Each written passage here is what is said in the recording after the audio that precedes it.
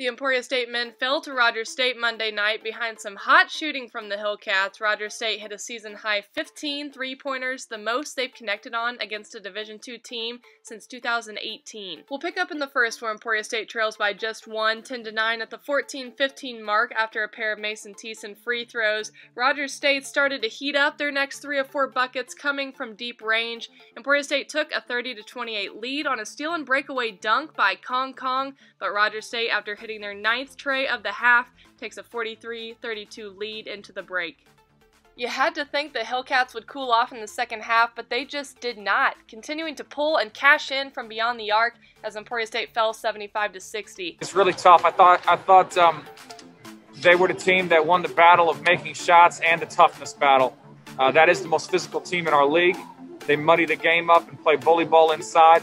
And that interior play, even though we had more points in the paint than them, it wasn't indicative of their play inside, which collapsed our defense constantly and created those perimeter shots for them. So overall, they won in 2 phases of the game that are really important, and that's toughness and shooting. Gage McGuire had a career-high 18 points, and Austin Downing was the other scorer in double figures for the Hornets with 10.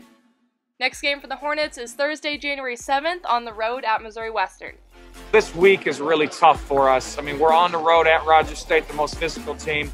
We go on the road then to go play at Missouri Western, a team that's nationally ranked and 6-1 overall. And then we go on the road to play undefeated and defending national champions and #1 in the country, Northwest Mo. This is a week you can easily go 0-3 but we're trying to look at everything one game at a time. You want to look at it one game, one practice, one play at a time, because if you do all the right things, it can go in your favor. So we're going to learn, we're going to continue to progress, and this is the toughest week we'll have all season long, probably the toughest week most teams in the conference will see.